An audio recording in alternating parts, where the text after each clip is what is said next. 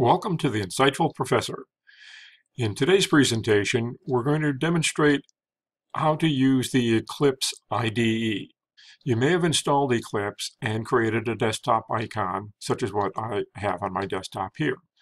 To start it, simply double-click the icon, and the initialization process begins. The first question that we have to address is selecting a workspace. A workspace in Eclipse is essentially a directory, a file location where your work is going to be stored. So we have to establish this. You can use the same workspace all the time, but on the initial startup, you have to establish at least one workspace. So here it's saying I'm on this particular drive, this path, and it's Eclipse workspace. That's adequate. You can set that to whatever you want. I'll just go ahead and launch it with that selected. After acknowledging the workspace, the workbench is loaded. And the first time you fire up Eclipse, you'll see a welcome screen. You can allow this to be displayed in future times. Simply keep the checkbox in the lower corner here checked. Otherwise, you can uncheck it and you'll suppress the display of this. We really are not too concerned with this screen. We're simply going to go into the workbench, and we can enter that by clicking on the workbench icon. Now at this point, we've started up Eclipse, and we're ready to actually create a little project, create a class, create an application, all that good stuff. Let's walk through the process that we're going to have to follow. We've started Eclipse. The next thing we want to do is create a project. So we say File, New, and the option we'll select is Java Project. A dialog comes up, and in response to the dialog, we give a name to the project. I'll simply call this Hello World Project. Leaving the rest of this dialog with the default settings, I simply click the Finish button, and the project has been created. You'll note over in the left of the display in the workspace, what we see is under the Package Explorer, a new entry has been entered, Hello World Project. So now we're going to work with this project, and the next thing we're going to do is create a Java class. To create the Java class, we use the new class or new Java class icon in the iconic toolbar. And that's right up here underneath the words Navigate and Search. So I select that and select the class option. And again, another dialog is presented. Note it refers back to Hello World Project. This is the project, again, correlated to a directory location. This is the project into which the class will be placed. Specifically, it's placed within a folder called Source, or abbreviated here as SRC. We'll leave the package blank for the moment, and we'll talk about packages a little bit later. We're going to take the default package. This is suitable or adequate for creating a simple little application, as we're going to be doing here. But we'll discuss packages in a bit more detail down the road. So let's call the class Hello World, and this time I spell it as one character string, no spaces between hello and world. The other thing I want to do is this is going to be a Java application, which means it must include a main method. This is where the execution of the code will begin. So down here, there's a question that says, which method stubs would you like to create? We click where it says public static void main, making sure that that's checked, and then click on the Finish. And what we have is the source code folder now includes, under the default package, hello world.java.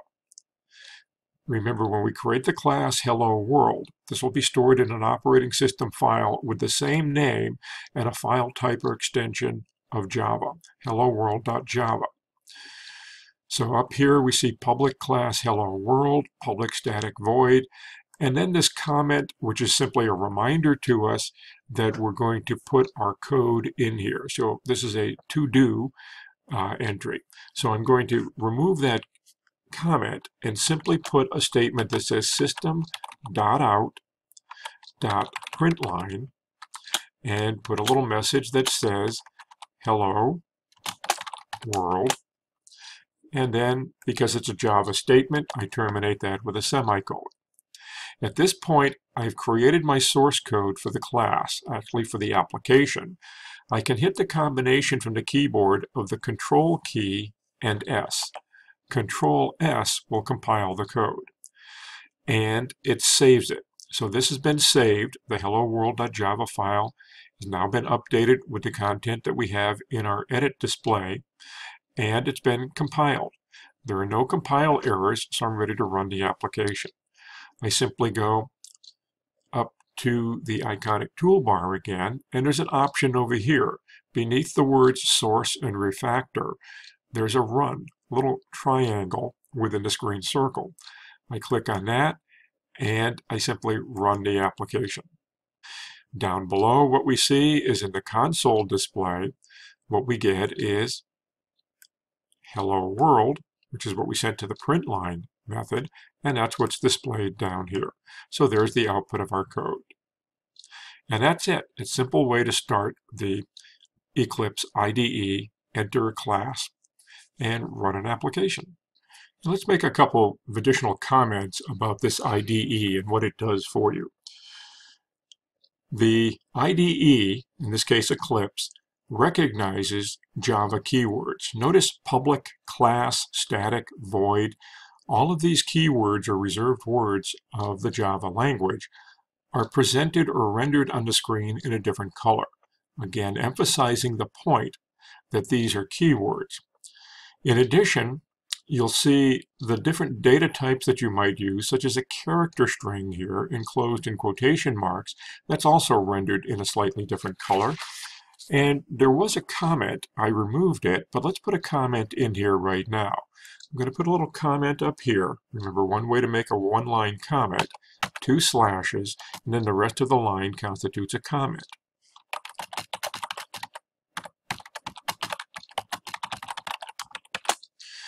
Observe that the comment is also highlighted in a different color.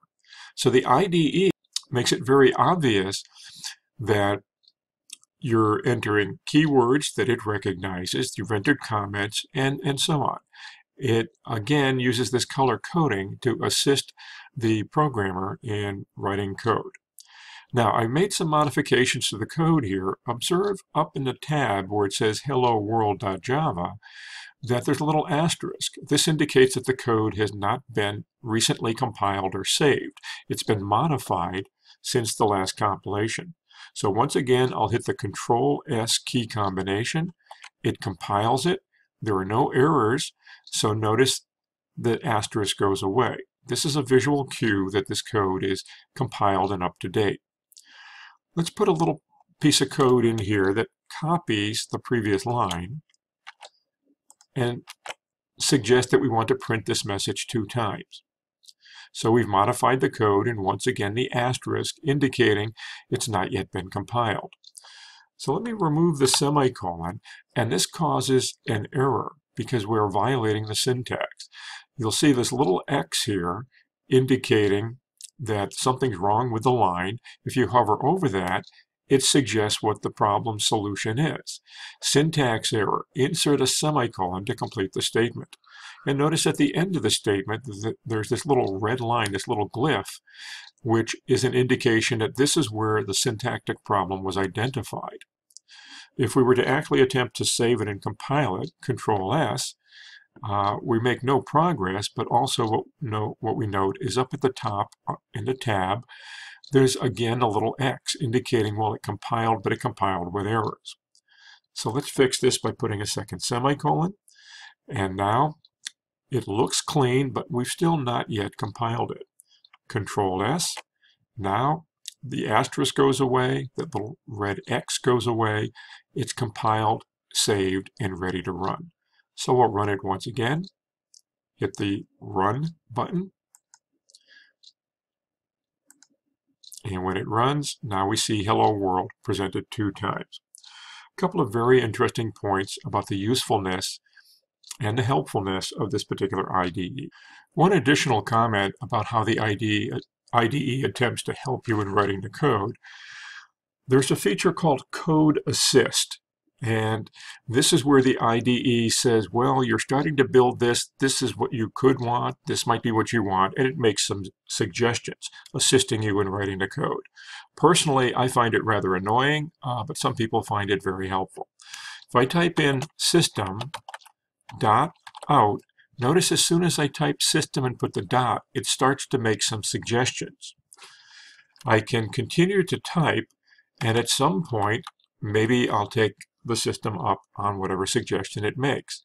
So I could, for example, start to type print line and look at the options that we see here. So I could click on one of the options and it inserts the rest of the code for me. So this is called Code Assist. And again, it's helpful if you're just learning some of the features of the language, but as you become more comfortable, more proficient, you might find that it kind of gets in the way. So anyway, we could go ahead and modify this if we wish, but at least we have now correct code. That's the Code Assist feature. Now, one other thing I wanted to present to you was something I mentioned a few moments ago, but I said we would come back to it later. We kind of skipped over it. And that's the idea of a package. When you write the Java code, if you do not explicitly specify the name of a package, all of the code will be stored in what's called the default package. That might be suitable if you're dealing with a single application. But if you're dealing with complex applications where you're writing multiple classes and you want to be able to communicate between these classes very say, concisely and efficiently, then you want to store the various classes together in what's called a package. This is useful in developing complex applications and distributing them as well. So let's take a quick look at another option here in using the package where we explicitly create and then put our code within the package. Okay, first I'm going to close out this hello world.java program and we'll save it. Here I am in the Package Explorer, and you'll see under Source, under the Hello World project, we've got the default package. What I want to do now is create another package. So I'll say File, New, Package, and I'll call this First Program, and click Finish. Note that at the same level of indentation where we see default package, we see this thing called first program, which is the package I just created. Now, I'm going to create a class and put the class within that package. So I'm going to go to the new class icon. And notice it says Hello World Project under Source, and it's within package first program. So I'll call this another. I'll make it such that it has a main method. It's an application. I click Finish. I'll get the skeleton code, and the interesting difference here is at the very top, it adds a line that says this class that you're about to create is contained within a package called First Program. So then what we'll do is we'll write our code, and it will be stored within this particular package. The benefit to this is if I were to create a series of classes and the classes interact with one another, hence they are related to one another, they would not only be logically related, but they would be physically grouped together within a folder called First Program, somewhere within the operating system, within our workspace. So this makes it very efficient for distribution of the code as well. If you're taking the first programming course, this really is not that important of an issue to you. But when you take the second programming course, where we really get into object-oriented programming, this becomes a very important point to understand. But anyway, I've shown you briefly how to create a package and how to put code within that. If I were to go and create another class, I can, again, by completing the dialog, ensure that this class will also be placed within the same package. And I'll call this XXX, click Finish, and what we'll see is indented under First Program, the name of the package, we now see another .java and XXXX.java. Those two Java files are stored in the same folder in the operating system, but they are able to communicate with one another very efficiently. We don't have to do extended qualification of objects. or of classes. So anyway, that's a little bit more on using this particular IDE.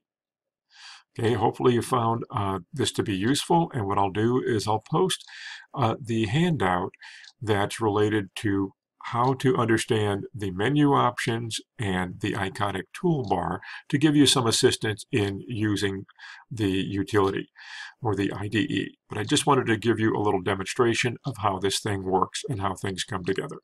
So I hope you enjoyed this and found it useful.